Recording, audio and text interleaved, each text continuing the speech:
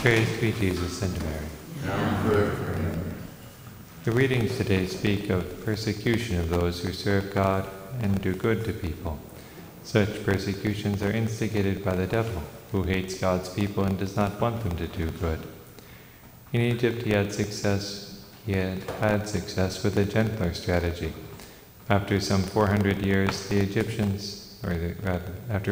400 years among the Egyptians, the Hebrews had mostly forgotten the religion of Abraham. But the devil knew that the time was approaching for the fulfillment of God's words to Abraham.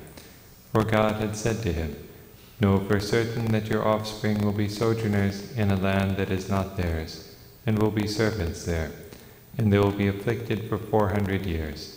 But I will bring judgment on the nation that they serve, and afterward they shall come out with great possessions."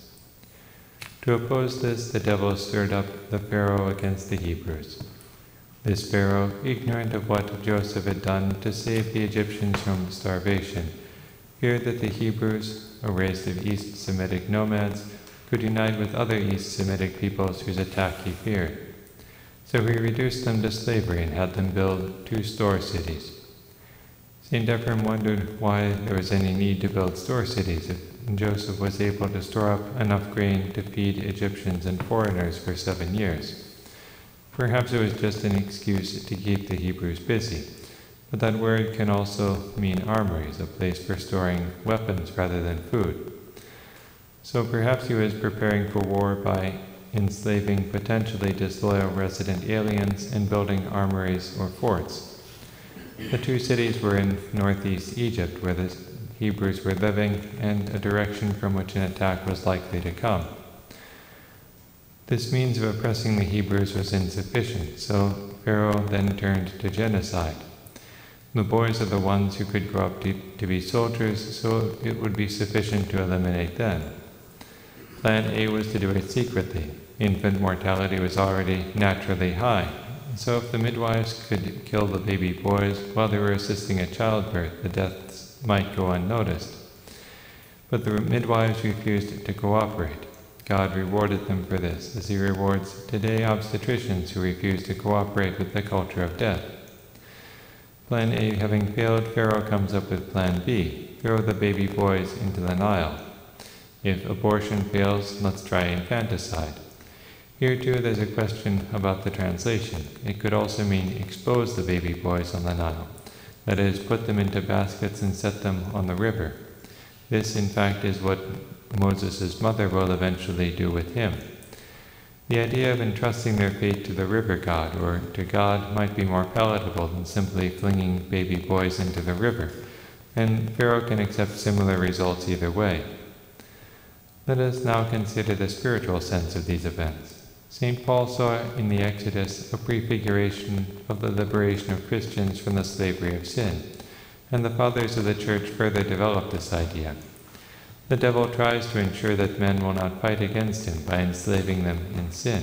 As our Lord says, everyone who practices sin is a slave to sin. He has his slaves make bricks of mud to build cities for storing arms. Sin works with earthly things, represented by the mud, and this work soils those who do it.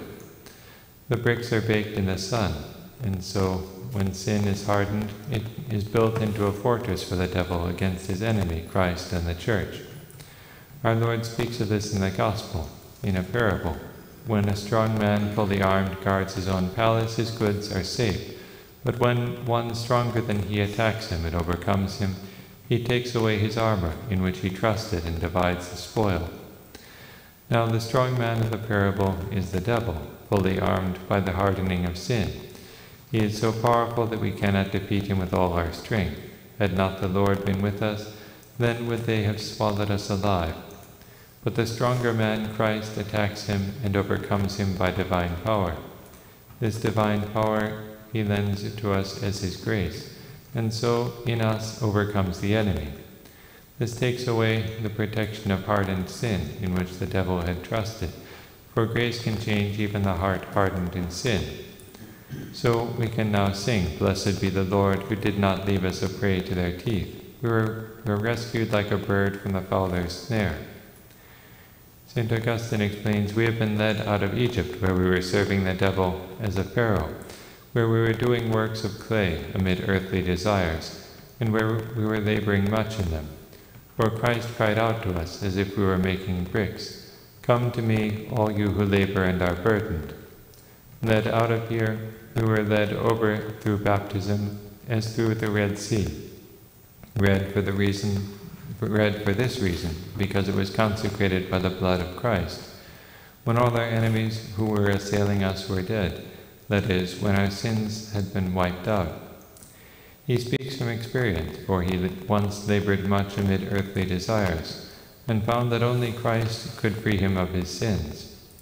The devil oppresses those who do not yet belong to Christ, for fear they will turn against him. He quite literally instigates the killing of babies, but he also tries to eliminate new Christians, spiritual babies, before they become strong in grace and virtue. But his persecution largely fails to achieve the desired result. When the Church is persecuted, it grows. The blood of Christians is seed, as Tertullian said. The more you shed the blood of martyrs, the more new Christians sprout. Today's Gospel speaks of that persecution. Christ is addressing the apostles, who will almost all be martyrs. He is the Prince of Peace, and yet he has not come to bring upon the earth peace, but the sword. He has come to divide the world between those who follow him and those who reject him, and sometimes they will literally use the sword. The line of division will even run through families. Jesus quotes the prophecy of Micah about the division between parents and children, and that one's enemies will be those of his household. What are we to do? Cling to Christ. Love him more than parents or children. Take up the cross that these terrible situations impose on us and carry it to the end. For to give up faith for the sake of family unity would be to consign the whole family to hell, where there is only division. On the other hand, suffering to be faithful to Christ is a most powerful means of converting souls. So let us trust in Christ and in his grace to overcome the strong man and despoil him of the souls whom he holds captive. Praised be Jesus and Mary. Amen.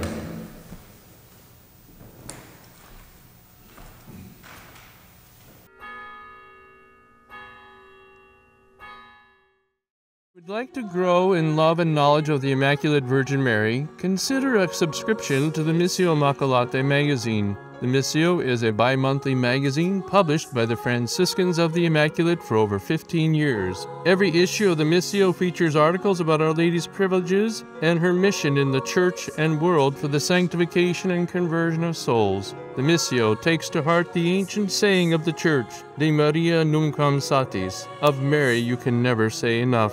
You can subscribe online at missiomagazine.com, that's MISSIO, magazine.com, or go to the homepage of avemaria.com. Back issues of the Missio are also available upon request. The Missio is a practical way to behold your mother and take her into your home. Ave Maria.